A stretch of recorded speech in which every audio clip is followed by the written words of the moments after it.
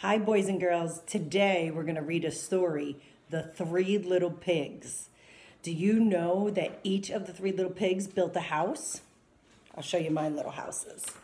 One built a house out of straw, one built a house out of sticks, and the other one built a house out of bricks. And do you know what animal is there at the end? The wolf. Okay, are you ready? So Miss Kim's going to read you a story, The Three Little Pigs. So, once upon a time, there were three little pigs. They lived with their mom, and one day Mom said, "You're all grown up now. It's time for you to go out into the world and live on your own." So, there's the mom, and she says, "Time to go." The pigs said goodbye, and they went on their way. The first little pig decided to build a house made out of straw. Before long, he was finished, and he had time to relax in the shade. It was really quick to build. So there is the straw house. That was pretty simple, huh? The second little pig made his house out of sticks. He worked really hard, but he had time to relax in the shade. So there's the stick house. Now we're on the last pig. The third little pig decided to build a house made out of bricks. He worked very, very hard. It took him a really long time to finish his house, and he did not have time to rest in the shade. Okay, so there is the brick house. Okay, so now we have three houses, three brothers.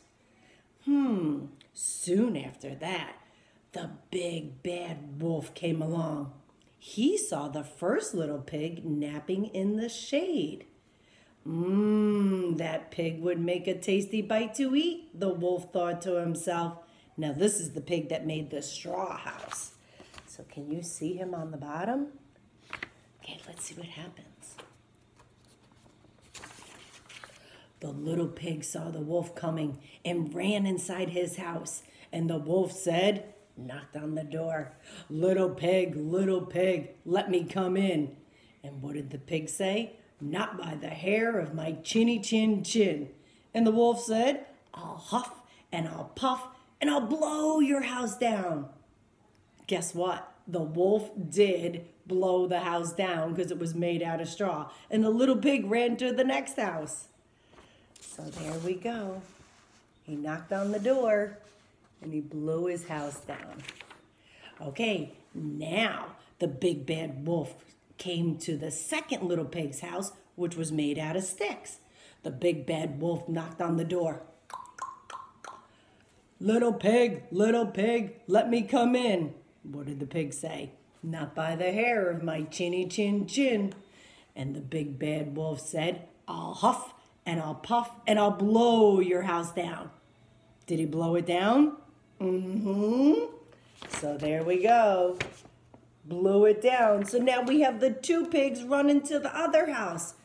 They ran to their brother's brick house, and right behind them was the wolf.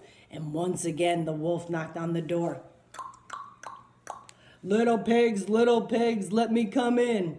And what did the pig say? "Not by the hair of my chinny chin chin." And the wolf said, "I'll huff and I'll puff and I'll blow your house down." Was he able to blow the brick house down? He's going to try again. You ready? Huff and I'll puff and I'll blow your house down. "I can't blow this house down," he said.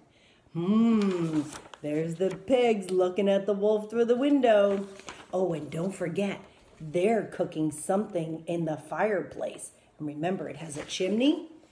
So the wolf did not give up. He climbed up onto the roof and he jumped down the chimney. What's going to happen? He fell right into the pot of water that was heating on the fire.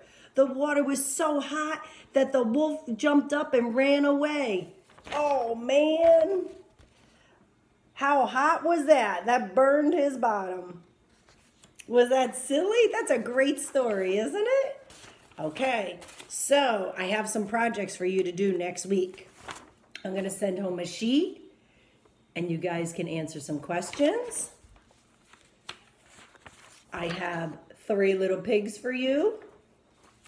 And you can put them where they belong. And you can talk about the story. See you later.